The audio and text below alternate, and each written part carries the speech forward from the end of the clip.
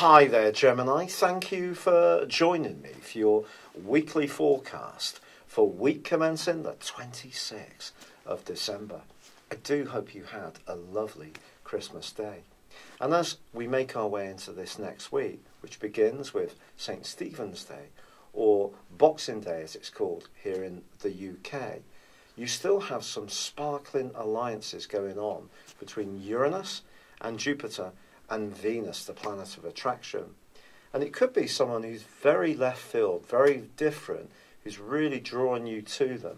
But you're going to have a lot of magnetic energy too.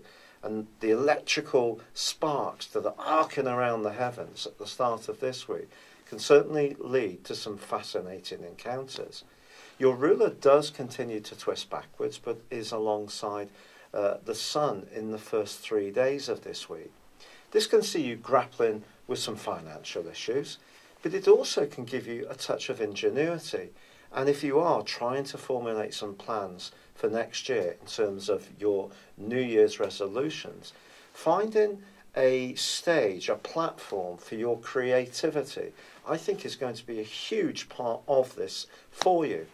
If you're someone who tends to be a more practical type of Gemini and you like to use your mind more in drier ways, then this week's new moon, which occurs on Thursday, still gives you an opportunity to express yourself because it's forging a fantastic alliance with Mars, which itself is alongside Neptune. If whatever you do in some way helps other people, it can be very gratifying to you. Your personality power can be a big part of this, but also you can find yourself being very passionate about what you want to do. Sometimes people accuse you of being a bit airy-fairy, of jumping from situation to situation, which I always think is hugely unfair. You can't help the fact that you can get on with a huge spectrum of different people.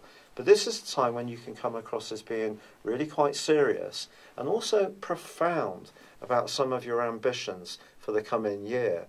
So do embrace them. Take your ideas seriously. However, Uranus, the planet of restlessness, which has itself been tracking backwards for 5.5 months, starts to go forwards also from Thursday.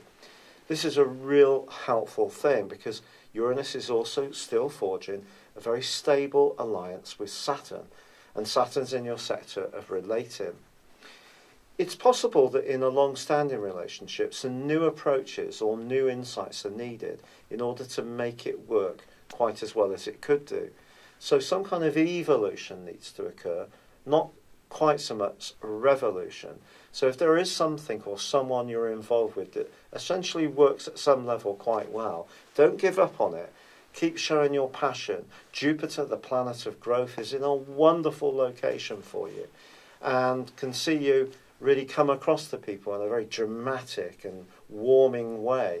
And that can have a very positive impact, even on a relationship which hasn't been doing so well. But communication, clarity of communication, and a solidness of approach is going to be important too. As this week draws to a close, I wish you a very happy new year. Thank you for joining me. Good luck and goodbye for now.